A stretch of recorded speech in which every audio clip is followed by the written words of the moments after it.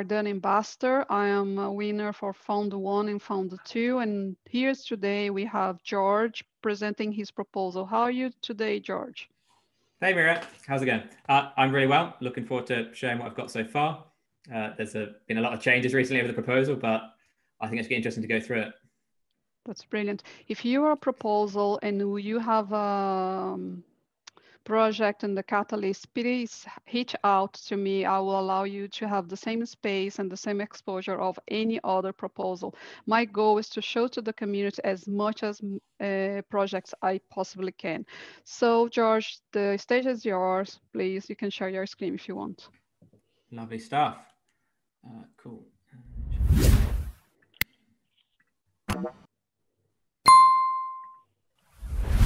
Cool. So in the start, a few months ago, I've been starting to look at how we can think about decentralizing marketplaces. And the first kind of thing I was kind of looking at was the Origin protocol, which is a kind of good inspiration to look at.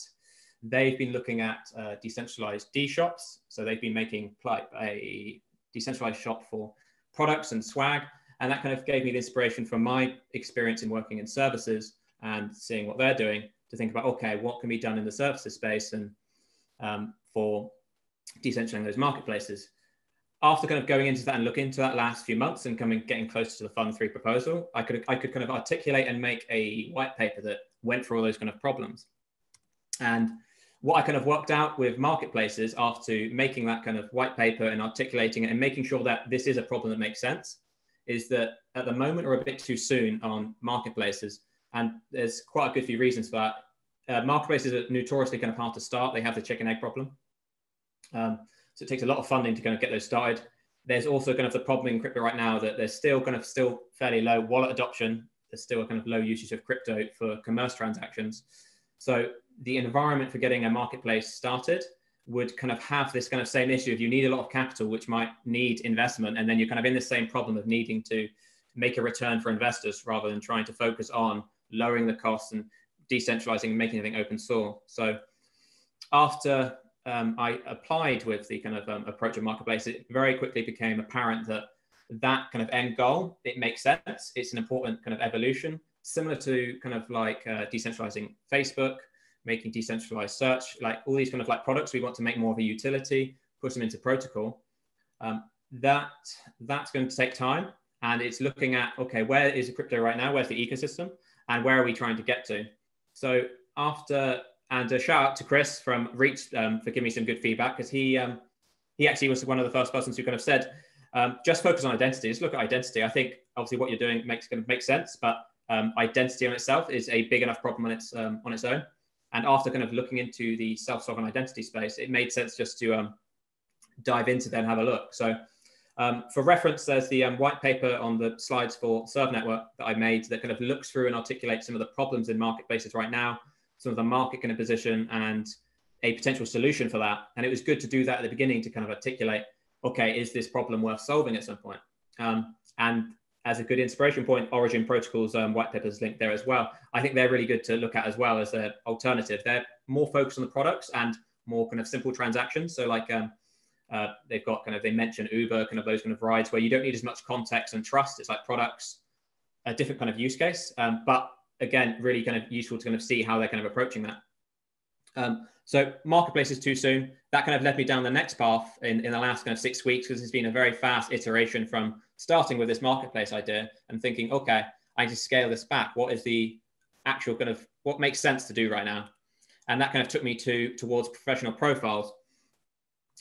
So at the moment, there's a lot of work that's been going on for a long, long time in the self-sovereign identity space. And you've probably seen a few videos from Charles, and there's lots of different companies working on this, both in the permissionless with Ethereum and different build-ups and wallets on that with self-sovereign identity. There's also on permissioned, and there's Hyperledger. There's a lot of resources on that, and that's been an ongoing thing. A lot of value that's starting to get to this mature stage. So we've got things like the W3 DID model, the DID documents, and also the verifiable credentials. Those are getting quite mature now. And what was good with scaling back to the professional profiles, I've just been thinking and looking into this and kind of looking at, okay, how are professional profiles kind of useful? And on the image that I've kind of added, that there's a lot of different ways that you could kind of get value from the data for professional profiles. Advertisement probably a good one to go through with like the Brave browser. For instance, if you have kind of all of your professional data, similar to Facebook, Facebook wouldn't be as useful as it is at the moment if the advertisers couldn't target people very specifically. If they had to target everyone and they had that a lack of data, it wouldn't be as useful as a tool as it is for, you know, really focusing on your niche.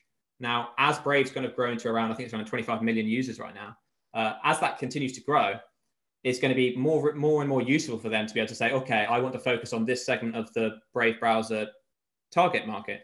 And if people are willing to share that data so they can kind of become part of that cohort, they could start getting value from that data and being paid for it.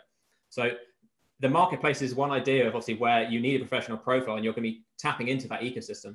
But there's lots of other ways that a professional profile could be attached to an existing service. And then for the professional to get value from that data. At the present kind of moment, you've kind of got like LinkedIn that kind of have control over that network of professionals, and they kind of deal with professional data of what you do, the skills you have, you know, the endorsements, all this kind of like professional kind of side data. And there's quite a long history of them kind of rejecting competing products, similar to Facebook in the same light of they, you know, if there is a competing product that's trying to get access to that API, it's very easy to say no, like, you know, this competes with, this goes against our terms of services, our private, you know, these policies. And, you know, I'm not going to introduce this competition when we can easily prevent it. So that's kind of this closed kind of centralized problems we kind of have. But with these kind of decentralized professional profiles, you kind of help to solve that problem where if I want to be really private with my data, I can be. I can be like, okay, I don't want to link it up to Brave browser or anything else. I don't need that. I don't want that value. I want to be very private. You know, my approach to using this and managing my data is very different from maybe another person who's like, okay, no, I'd rather maximize on the value. So I think there's having that choice in the future is kind of where a lot of value is going to come from professional, like a standard for professional profiles, where people have the choice of how they want to use it. You know, if they don't want to be completely private, they can. If they want to try and maximize and return, absolutely can. As an example, because in Fund5, and I think it's quite important, is this all the NFT kind of proposals. So let's do an example of that. So let's say you've got, you know, a list of NFTs on this marketplace, and the NFT artist is linked to that via one of their professional profiles. They could, in that kind of listing, just have to be like, okay, I'm available to do like company work. So, you know, if my company wants a set of items for a game, or I wanted my own NFT made for, you know, a piece for me, like something that's personal, that's like more of a service. So they may have made their own custom NFT items, and that's kind of what they do. But they may want to extend that and then have you know, access to kind of work with them. So this could be like a really beneficial model for both the marketplace itself, because there could be an affiliate-based model where, you know, I'm an NFT artist, I want to, you know, do more of my work, and I'll work with businesses, and this is kind of like the criteria to work with me. I could add filters to be like, okay, I'm only looking for projects of a certain size, or, you know, I want to work in a certain market. If you fit that criteria, reach out, make a little proposal of like how we could work together, and, you know, what kind of services you'd like to do. So it wouldn't make a lot of sense for the NFT marketplace to make all that infrastructure for like having this kind of profile for the artist, when they could kind of tap into infrastructure that kind of deals with that for them. So whether it's the Brave or these NFT marketplace, I think there's a lot of options there for how you can take value, you know, have this infrastructure that just instantly gives value to these services and protocols. I think that's the nicest, most recent example of the NFT one, because that's a really popular type of proposal in Fund5. I think there's like 5, 6 I saw when I was scrolling through, and I think some of them may have merged at this point. I'm not too sure. So one of the issues with the professional profile and things to think about that kind of led to self-sovereign identity is you often need to like verify you are a person, that you are able to work, you're a certain age, you have a driver's license, that you have certain criteria that you can do what you need to do. And this is where the professional profile is going to be very tightly linked with the self-sovereign identity space. And that kind of led me down to the kind of next side of just looking into the self-sovereign identity and really kind of going into that. I'm still in the flux of going through the W3 standards. I'm looking at some of the papers. I'm starting to really look at the wallets. So I went from this marketplace through to now on the self-sovereign identity side. And the questions I'm asking is, okay, so the professional profile is going to need some of this self-sovereign identity. It's going to, you know, there's going to be cases where people want to know that this is actually this person, that it's, you know, you have certain credentials or criteria for them to work on a transactional basis, or in a job, or in whatever context that, you know, they're going to be working. And where I am with this now is that maybe there actually needs to be a professional profile standard. So the most recent updates on my proposal, I've been talking about this need for a professional profile, but I've even had to step back again from that and look at, okay, actually there might need to be a standard. Because when you look at the self-sovereign identity kind of standard, you have like the did resolvers, and how it's architected is that it can be done on any blockchain. So you're going to have resolvers that can deal with how to do it with Ethereum and how to do it with Sovereign, and eventually with Cardano, and all it's interoperable in the way that we can just use anything you want. And that same kind of criteria and thought process, I think, needs to be taken forward. Same with a professional profile, or even like a social profile. Like, it makes sense for it to follow this same approach of, everyone should be able to use this. Everyone should be able to decide what data they want to store, how, where they want to store it. It doesn't make sense for this to be like, for me to make something that says, oh, this needs to be strictly in Cardano or strictly there. That wouldn't make sense in the open source kind of interoperable ethos of self-sovereign identity and owning your identity and being able to move it and use it how you want. So this is kind of where I'm leaning at the moment. I'm kind of spending a lot of time in looking and kind of understand, would the professional profile work well within the same DID standard? Would it need to be a separate built on top? Those kind of answers, that's what I'm looking at right now. So it's obviously going to take a little time. I think and this section of work, is going to be just personal time that me looking into it. I'm not sure whether this is something that Catalyst necessarily needs to fund, but it is something that I need to find resources from myself, just spending time on it, and also communicating with the self-sovereign identity community to see who's interested in kind of helping with this, kind of getting some feedback. There's gonna be a lot of collaboration and working out, does standards make sense here? What kind of documentation needs to be done here so that it can kind of make something that's more universal? What kind of work needs to be done? And then after that's achieved, and there's kind of some agreement on that and more collaboration in the open source community, at that point, then I can start using the funding from Fund3 to start actually making the implementation that kind of works with Cardano. So this is a very recent, like last 2 weeks, I've kind of realized the importance of making sure I don't make something that's got some vendor lock-in or is opinionated and it's not being collaborated with to make an effective thing. So yeah, I think that covers that. And then, so to kind of think about the ideal future is if we have this kind of standard for like professional profiles, then that can be worked on by anyone in the community. It's completely open. Anyone can build it. The wallets, the Civic, all those kind of identity wallets. I see a world where these kind of wallets have the ability to do your self-sovereign identity, your personal stuff, your government, your issuing your credential stuff, but they might also start thinking about your professional profile stuff. So you can start managing in these wallets your professional profile, which would be great. Then you can kind of manage a lot of different things in a single wallet. And it might be the case that they're separate, that's together. It's not exactly going to be clear now. But once you kind of have that kind of ownership, then you can then start plugging that data into these kind of protocols, these services, and have these implementations in whichever blockchains you want to have these created in. And that's when you can start really compounding this kind of like self-sovereign identity, professional identity, and all these kind of extra services can build on top. So as obviously back to the initial example I came into this proposal with is marketplaces. Once you kind of have this professional profile and identity kind of side built up, then marketplaces become a lot more viable, because if you have, for instance, a like decentralized index of all of these types of professionals of this certain profession, then suddenly you don't have the same chicken egg problem if you're a developer. You could just do like make a the front end that kind of presents and makes it, interaction, or like a SaaS tool for like, doing the flow of working with this professional. And you have just instant access to this kind of decentralized graph of different professionals. So if you can get the supply side on and have the incentives right, then you have a really quite a powerful tool to, enable a lot more applications to be built on top. So when I actually started this proposal, it was kind of firmly in the DApp side, and it made sense in there. But as it went on and I've kind of learned more and looked into self-sovereign identity space, now it's kind of like mapping over to like kind of the developer ecosystem kind of side as well, because this infrastructure kind of enables kind of all this extra stuff that comes on top. The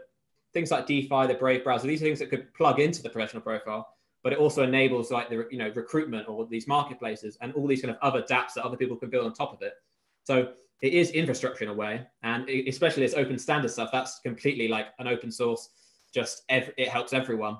And I think that kind of flow makes sense for the moment, but it is an enabler. So it could also go down the infrastructure route in terms of where it was in Fund 3, which is progressed quite a lot.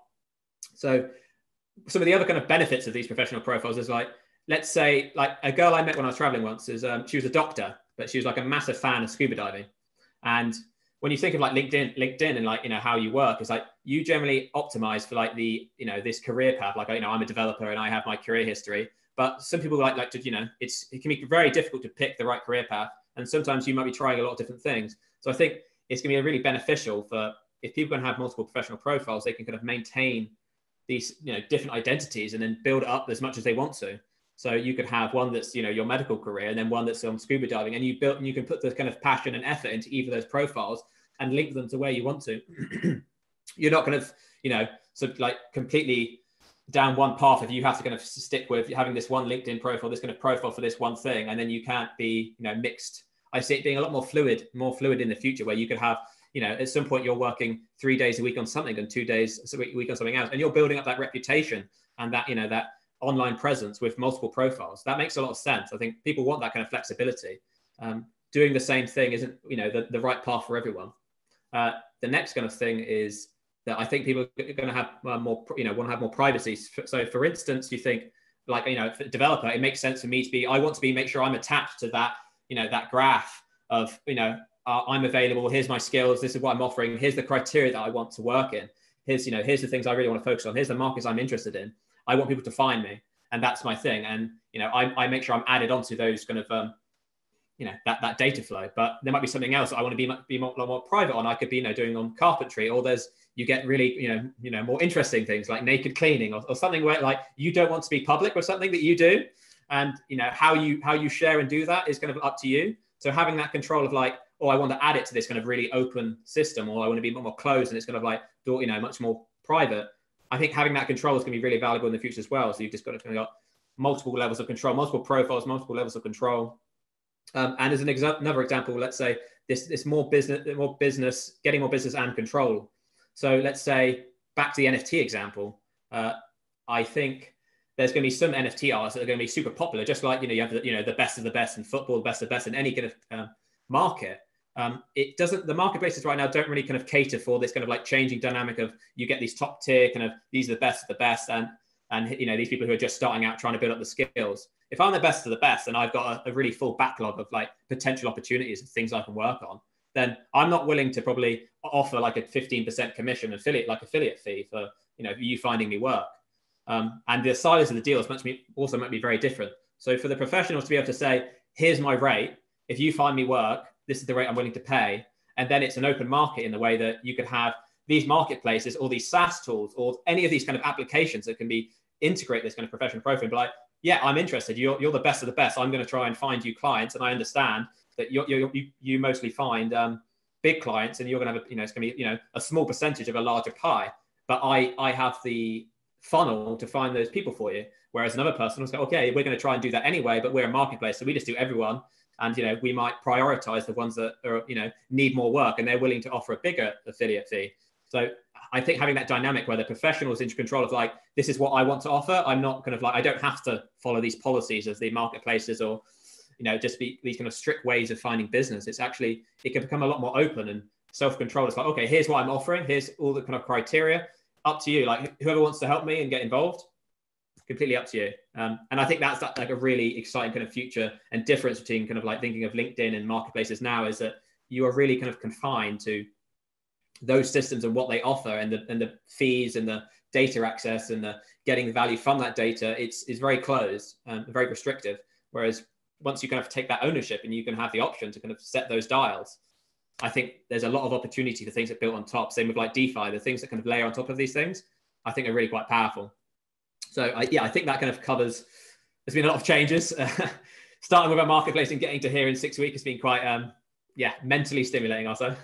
But I think it's kind of getting to the right path of, we kind of need to think about the standards of this before we can get to something that's going to be really useful as a base for all these other things that I think that can come along. So I think that's where I am right now.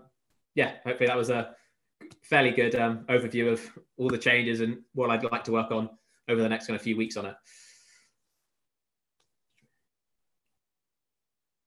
Cool. Right, I don't know if I can hear you. One sec. Yeah, cool. Okay, you're back. I was listening here to you and I was going on in my thoughts and I think, where does the idea come from? You wake up one day and the idea was there. What was going on? What is the line of thought from your first idea and then now, like?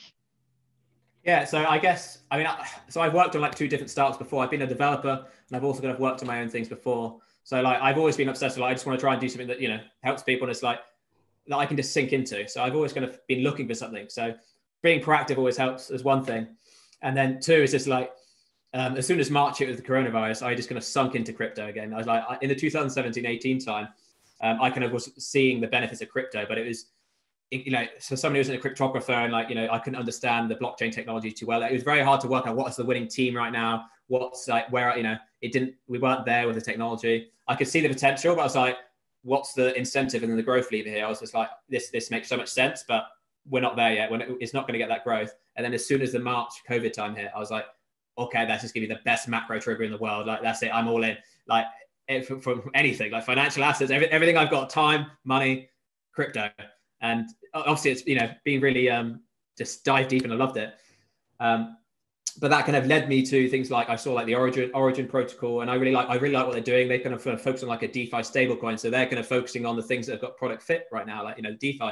But seeing how, you know, they were thinking about marketplaces and reading their white paper kind of inspired me to think, okay, like, you know, I'm working in a local services marketplace at the moment, so I kind of have that experience, and you know, I can see how they work, and I see the problems like very hands on, and you know, I can see this isn't the future of like where this needs to be, and there's a lot of, like everyone knows, there's a lot of problems with, you know, centralized tech and some of the systems now. And when I started to break that down, I was like, okay, this actually makes a lot of sense. And it was up till December. I was like, okay, marketplace. And then over the last 6 weeks, it's just been crazy. It's like, okay, now I'm just going to self-sovereign identity. I'm going into here.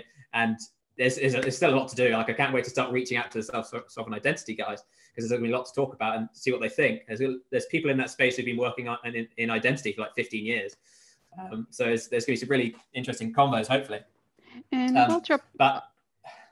Yeah, go on. I think that's kind of how I got to the kind of marketplace and kind of evolved it from here. It's all kind of quite fluid.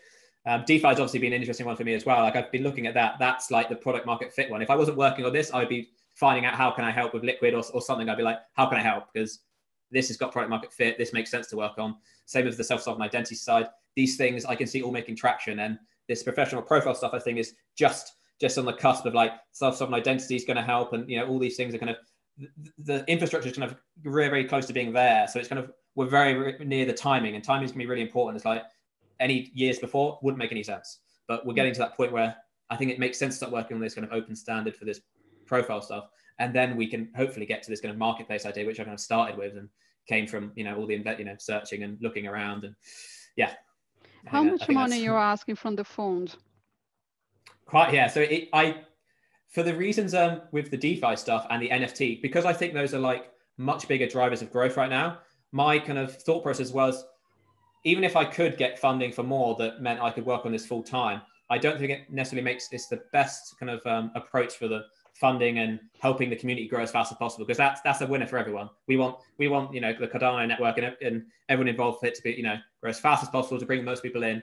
And I don't think my project at this very specific moment is the exact kind of project that will, you know, generate that growth. I think DeFi will bring in so many people, it will then lead them to, you know, a professional profile, and this kind of, what's the next thing, the next things they can get involved with. Okay, I've got a DeFi product, I've got my self-sovereign identity wallet mixed up. What else can I do? Oh, the wallet also has got a professional profile, and I can set up that and start linking it. So the order of events is actually quite important, and because of that, I was like, okay, well, the amount of funding isn't massively important right now. It's more, you know, are people interested? Do they understand? Do they see the value in what I'm trying to do? Does anyone want to collaborate? Like, you know, I'm not going to be the one that makes a standard by myself. Like, thinking about if there's a professional profile standard, like if that standard is going to be created, it's definitely not just going to be me. There's going to be a lot of collaboration on that, and I'm always going to be looking for like collaborators on that. Like, it's going to be, you know, pretty complex and in depth, like anything. But I can look at train of thought there. So. Are you looking for partners? I saw in your proposal there was a few positions. Could you tell me more about it? I guess when I kind of made those changes for the professional profile side, at that time I was on the mindset as like, okay, I'm going to be making this professional profile. I'm going to need to I've been, I've read like a book on Haskell. I've been looking at this. I've been looking at, I read Distant Solidity before, looking into that. So I've been seeing the options and, getting closer to being able to start attacking that. But obviously, as I've been going to self-sovereign identity space, then, that actual proposal there has even changed from now. It's like, okay, actually now it doesn't make sense to me to like look for a smart contract developer, because really what I need to be doing now is really honing down this on the did and these did, the did and the VC, the verified credentials, and looking at those standards and being like, okay, how does this match up with professional profiles? How could a standard for that? I actually need to talk to people in the W3, all the self-sovereign identity space now. That's actually more where I need to collaborate, because I need to work out what needs to be done here to make like a system and a structure that's helpful for everyone. So once that's kind of like, it's clear on that kind of path, then I come back to what I was thinking about a few weeks ago with when I started the proposal of like, okay, I need to think about, does anyone want to come in for creating the smart contract stuff? And at this stage, after looking at the self-sovereign identity space, I couldn't like put it's going to take a month. It could take, multiple months. I don't know how long it's going to take to kind of, I think it will obviously take quite a few months.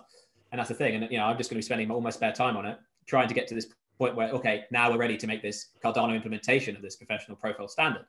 And it makes everything makes sense. Like we understand, where it comes in, with self-sovereign, how it mixes together, how it could be used in wallets, thinking about all the infrastructure and what's going on at the moment, basically. I see.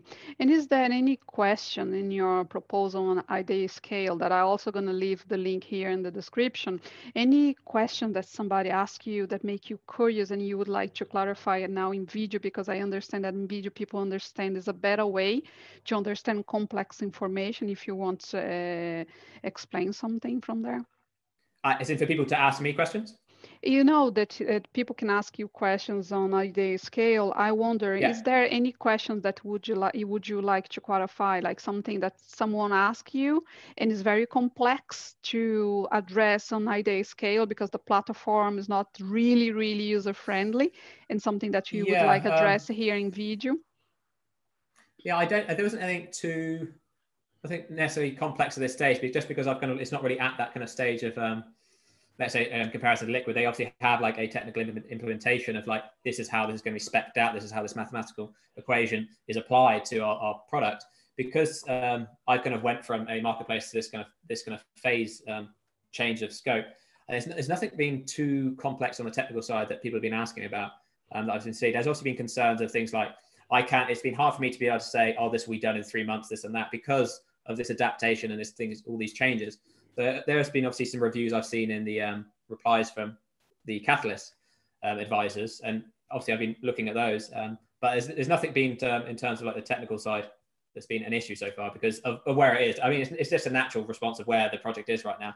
It kind of needs more collaboration, more kind of thought of like, how should this be approached, and then it's going to get more technical as that standard starts to think about, and then how it's going to be implemented. So I think the standard thing is a very separate thing from Cardano that's going to be collaborating with the SSI community. And then when we get to the Cardano implementation, that's when this fund would kind of fund that. And then I would have a specification. And then I'd be going back to community, be like, this is where we are with it. I've collaborated with the persons that were available. And then you'd fund kind of the next step. That was kind of also the kind of reason I wanted to make sure I asked for such a small amount, because it's like, I can't say exactly what's going to happen here. And I'm trying to minimize the risk for the fund. Like if I'm a strikeout and nothing comes for it, then it's such a low risk for the community. It's like, okay, I like what this guy's trying to do. It's a small risk. Let's see what happens, kind of thing. That's the kind of like, where I want to come from, rather than, be like a big risk. Like, I need $50,000 and, I can't answer you the questions on the open standard stuff yet, and the professional standards, because it's so early on. It's like, once it's more concrete and it's like, yeah, we've got that. Yeah, we've got that. Then I can be like, okay, it's very clear. We need this developer for this. We need someone who really understands this. And then, then you could be a bit more precise. We can ask, I could ask for a bit more. And that makes sense. But for right now, it's just kind of like, it's more of like just sharing in the community, small kind of allocated funds. Let's kind of collaborate with this together. Hopefully people are like, they can see this value that, this will just be infrastructure for hopefully their own projects. And then eventually these marketplaces, recruitment marketplaces, all these different tools. And that kind of brings the community together. It doesn't make sense for people to do this in silo. So it's more of a collaboration and just getting the ball rolling on this side of the ecosystem, I think. I see. I think you are seeing things ahead in time to when we need the type of service that will be there for us. Is it what you're trying to say? When the marketplaces come around and everything starts popping up, you already got the things ready for that moment. And how much are you asking in dollars?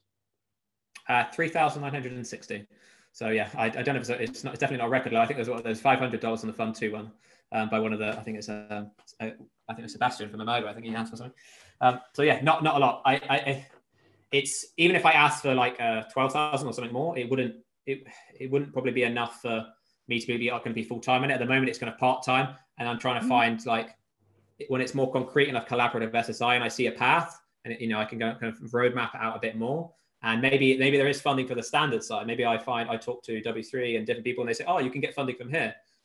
And then great. And then I could maybe go full time on it. And that'd be lovely because, this is all I want to work on. I think I've got lots of different, another things I've been thinking about with the marketplace is I actually like thinking about changing how we work with each other, like equity models, all these kind of sides. The transactional side makes a lot of sense to work on initially with like, just I'm selling a service, here's a smart contract. It has dispute resolution, you go in the escrow.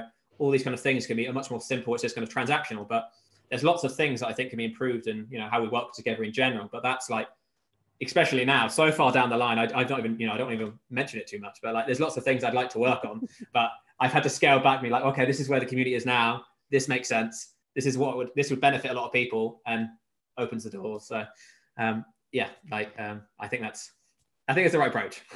That's brilliant. Thank you very much for your time to being here and presenting your proposal for the community. We really appreciate that. Is there any consideration or you would like to give a shout out to anyone that help you around with Catalyst? It's so many people working in Catalyst and help each other. If you want to name some. I mean, first of all, of course, Maria, like thanks for doing this. This is like a massive. I've already seen some of the previous ones you've done. This takes time. Really appreciate you doing this. It's good for me to do this. I'd like to do this more. I'm obviously not a natural at doing this, but I think it's just a case of you've got to keep trying to do it. I think video content's a really good way of going through communication. I've got a background. I love to do quite like doing documentation and thinking about it that way. I'm quite articulate in that way. I'm not as good at speaking, and I'm nowhere near Charles, and he's done it for years. Like it'd be great to get to that point where you can just articulate things really well. But this is the step forward, just to start collaborating and talking.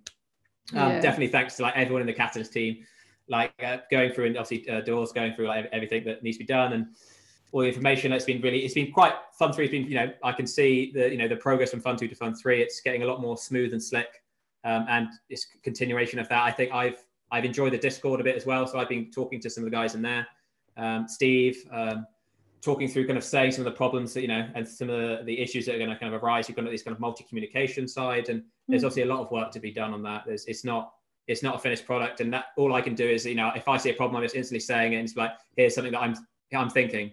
And so getting involved with the process, I can get some feedback in that way, which is quite useful.